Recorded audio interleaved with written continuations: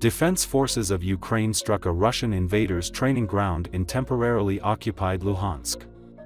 According to the Russian Telegram channel, Spy Dossier, which is linked to the special services, the Ukrainian armed forces struck a rear training ground on Saturday, July 27.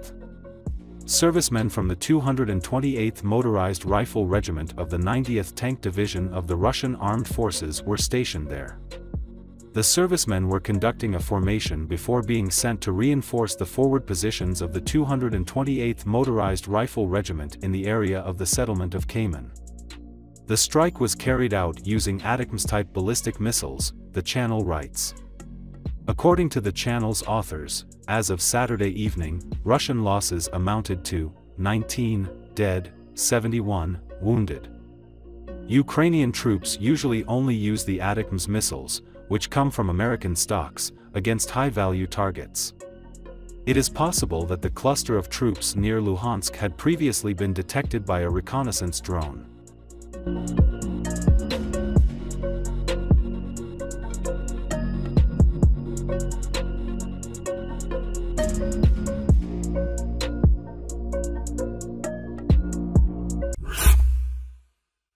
The United Kingdom is considering developing long-range missiles capable of destroying Russian nuclear weapons, as fears grow in Europe that Russian dictator Vladimir Putin may be ready to use them, The Times reports. Diplomatic sources of the news agency said that the UK has made it clear that it will work with Germany to create a weapon with a range of about 3,200 kilometers.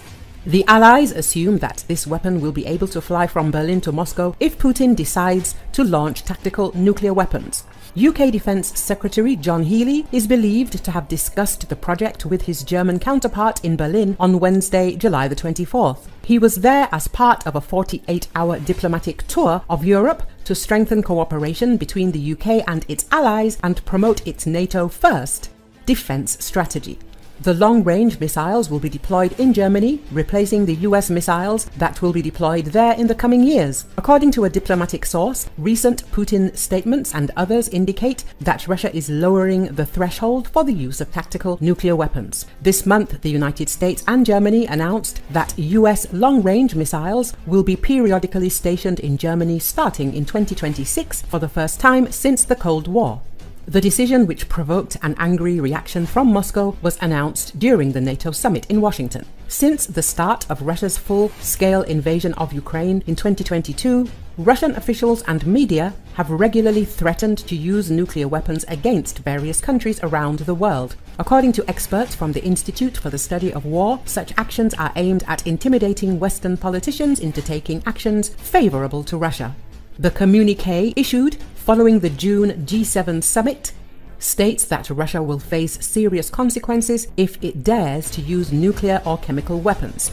But Russian officials have repeatedly threatened to use nuclear weapons against Western countries. In particular, in February, Vladimir Putin said that his country could demonstrate an intercontinental ballistic missile Sarmat capable of carrying a nuclear charge.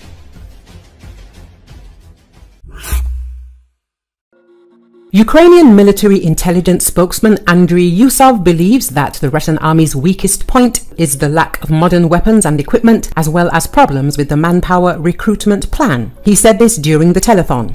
Such estimates are made on the basis of large losses in manpower and equipment in the Russian forces and means they can replenish these losses, but there are already serious problems with the recruitment of new contract soldiers, and the aggressor state is coming up with new incentives at various levels to attract new cannon fodder. But this machine is starting to malfunction, Yusov said. According to him, the Russians also have issues with the plan to recruit manpower, which will definitely have an impact on the situation at the front. He believes that Russia's weakest point is the lack of modern means, weapons and equipment. Currently, Russia is focused on decommissioning and modernizing old Soviet weapons, but there are difficulties with the production of new equipment, in particular because of the sanctions policy. Access to modern electronic systems, optics, communication systems, the enemy still has significant problems with all this, Yusov noted.